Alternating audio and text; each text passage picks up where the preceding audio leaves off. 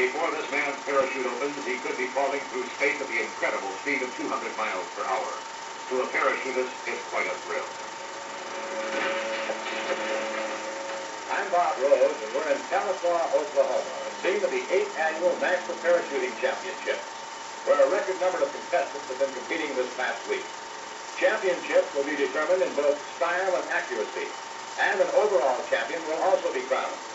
These contestants, both men and women, have gathered here from all over the nation, and the competition this year has been extremely close. The final rounds of jumping are now in progress, so let's check the current leaders. This is Pat Hallman from Norristown, Pennsylvania, currently leading in women's accuracy. Here is 26-year-old Martine Durbin of Atlanta, Georgia, in second place. In women's style, Susan Jorans, last year's champion, is in the lead. She's also leading women's overall. Barbara Rockmore of Santa Monica, California, stands in second place right now in the style event. In this group, heading for the aircraft and another jump, is 28-year-old Martha Huddleston, a research technician from Dallas, Texas. Second to Susan Jorans in the overall.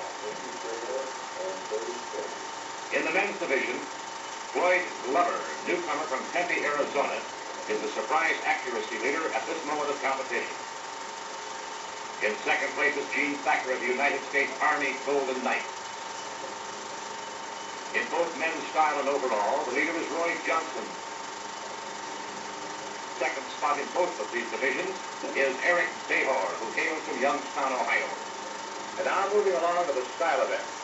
This is the free fall event, where the jumper must perform a prescribed set of 6 maneuvers consisting of 360-degree turns and back loops.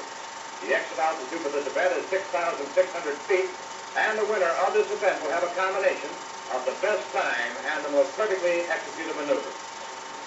This is Tim Saltonstall from Ithaca, New York, student at Cornell University, 1965 style champion. Finished third last year at this event, but having a difficult time of it in this meet. In slow motion, here's Tim doing a left series in the style event. Left turn, okay. The final score is determined by the composite scores of the 5 judges.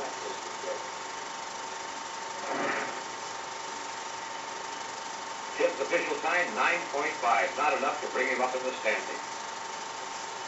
Currently in third place in style and 6th in overall is 28-year-old Bob Holler of Sandover, Maryland. Jumper job. While Bob goes through his left series, let's listen to the judge call the maneuvers. Okay, setting up, getting ready now. Looking real good. There you go, left turn. Right turn, okay, loop. Good. Left turn, under 10. Right turn, okay, and loop. Very good job. Time. 9 flat. Canopy. United States team parachute. His official time is 9 seconds flat. As of the moment, that's the fastest time and puts Bob in the lead.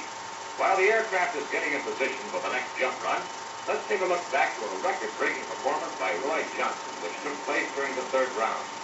Johnson turned a cross series in 7 7/10 seconds, the first time it's been done in national competition.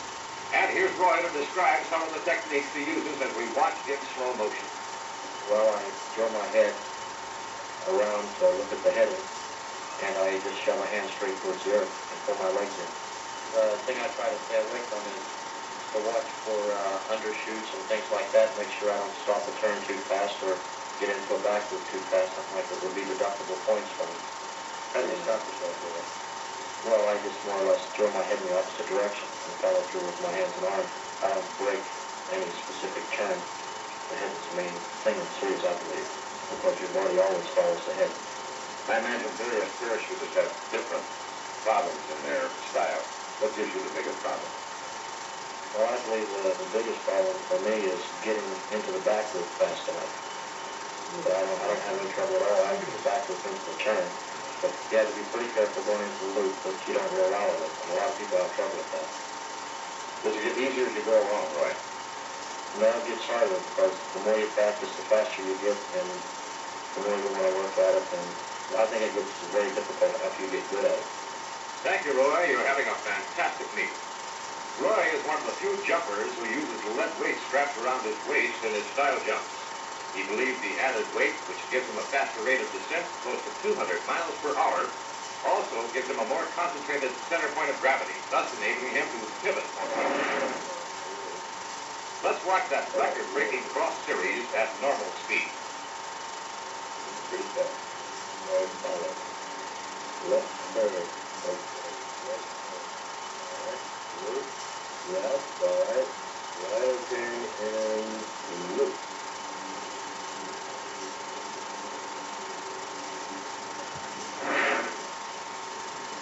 A great performance, which makes Roy Johnson the favorite to repeat as style champion. He has one more jump to go. We'll be back in a moment when competition resumes here in Tahlequah, Oklahoma.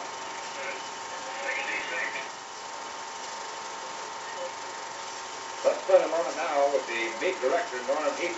Norm, how are these sites selected for the Parachute Championship?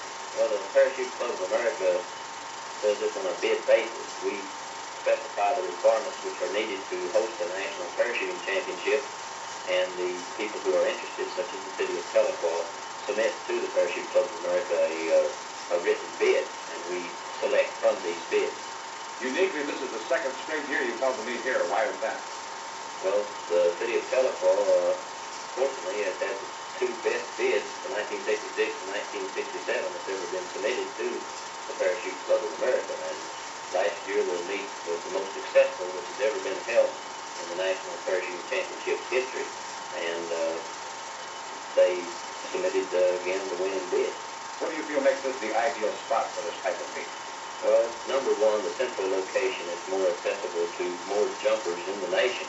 And secondly, the weather has been very good to us this year, as it was last year, with a couple of days exception there, and the overwhelming hospitality of the people of Oklahoma. Thank you, Norm. Thank you. Back to the men's style competition. This is Bill Lockford of the Golden Knights, who hails from Phoenix, Arizona.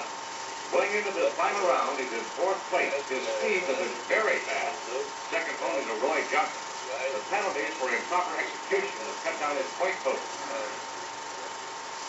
And here's another fast time, 8.1. This beats Holler's time. However, Bill is being penalized 50 points, and that will keep him from moving up.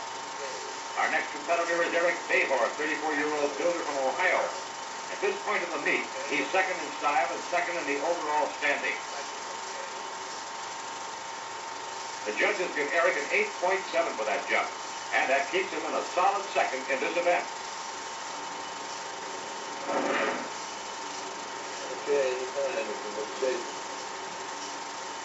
And now defending style champion, 27-year-old Roy Johnson, for his final jump. Let's see if he can break that 7.7 record time. Roy is doing a left series. Okay, right, loop, left, all right, right, okay, and loop. And here's the official time, 7.9. No record breaker, but nonetheless, another fantastic effort. And it gives Roy the style championship for the second straight year. It also gives him a commanding position for that overall honor. Here are the final standings: Johnson, Behor, Holler, and Lockford, in that order. And now, accuracy. In this event, the jumper is judged on just how close he can come to landing on top of a 5-inch disc in the center of the 40-foot circle. 500 points is a perfect score, and points can be deducted for inches away from that 5-inch disc. And the exit point from the aircraft is at 2,200 feet altitude. And now here's how they stand in the women's final competition in their final jump in 1, 2, 3, 4. Pat Hallman, Martine Durbin, Karen Roach, and Martha Huddleston. This is Cindy Westcott, a 21-year-old youngster, making her attempt, and let's see how Cindy does. She's about 11 feet away from that stick. Cindy is in 6th position at the present moment in this competition. Looks a little unhappy over that jump. This is Karen Roach, and Karen has to make a good jump in order to maintain her position over Martha Huddleston. And let's see, where do they put down the marker for Karen? About 5 feet away from the dish is what Karen gets, and that will put the pressure on Martha Huddleston, who will follow. Now, Martha will have to get within 3.5 feet of the dish if she's to move ahead of Karen. Let's watch her jump. Whoops, Martha Huddleston has problems. She lands outside the circle. A very disappointing effort by the young lady. She gets no points for that. and, of course, cannot move up in the standings. The next plane load will be on the jump run in just a moment.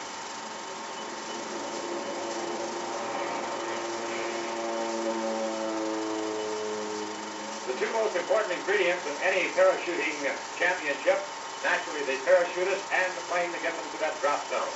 In this case, it's Fairchild Hiller Porter and its chief pilot, Bob Bjornstad. Bob, congratulations, you're doing a fine job. Thank you, Bob. It's been a great, challenging responsibility to introduce the turboprop to the American sport parachuting public. Bob, you have to cover both the style event and the accuracy. Is there any difference in your attitude in the plane and going out and getting to the drop zone? Yes, there is. Early in the meet, we established ground rule 1, and that would be that we'd have a parachutist exiting every 60 seconds.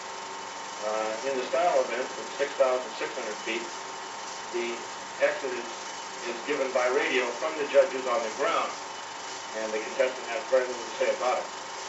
On the other hand, in the accuracy event from 2,200 feet, the pilot flies into the wind, and the contestant right behind him, giving him directions left to right shoulder taps, taking the contestant to the point that he wants to exit from. Well, it's a matter of real teamwork, and you fellows are doing a great job in this event and moving it along. It's been very smooth, very simple, and very gratifying to all of us. Continuing now with the women's accuracy event. And this is Susan Joran's 23-year-old housewife of Houston, Texas. Susan previously had a dead center hit. Let's see how close this one is. Yeah, it's about like 4 feet from here. Susan, along with Martine Durbin, had the only dead center hits for the gals.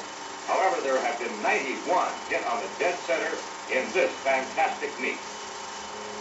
And now we'll return to more action here in Tahlequah, Oklahoma in just a moment.